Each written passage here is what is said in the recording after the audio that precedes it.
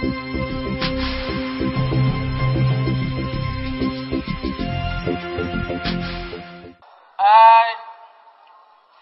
Aminu Tambuwal, do solemnly swear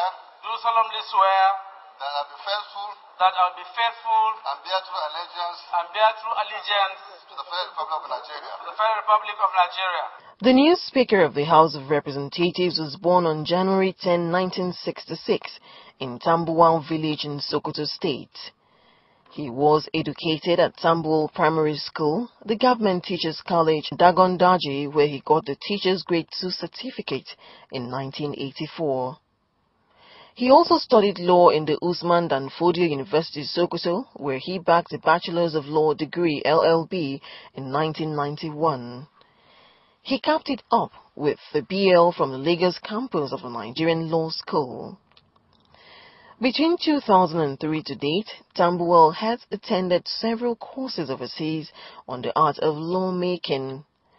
He is a member of the Nigerian Bar Association (NBA), Body of Benchers, International Bar Association, among others. Tambuwal learned the legislative ropes while working as a personal assistant to Senator Abdullahi Wali. He was first elected into the House of Representatives in 2003 on the platform of the All Nigeria People's Party (ANPP). He later became the minority leader in the House in 2005.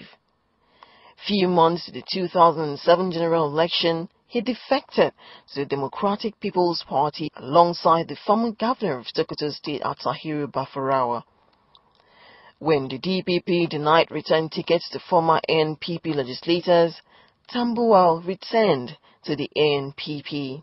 However, when the ANPP governorship candidate for Sokoto State in the 2007 election, Alhaji Aliyu Wamako, left the party for the PDP, the new speaker loyally followed suit.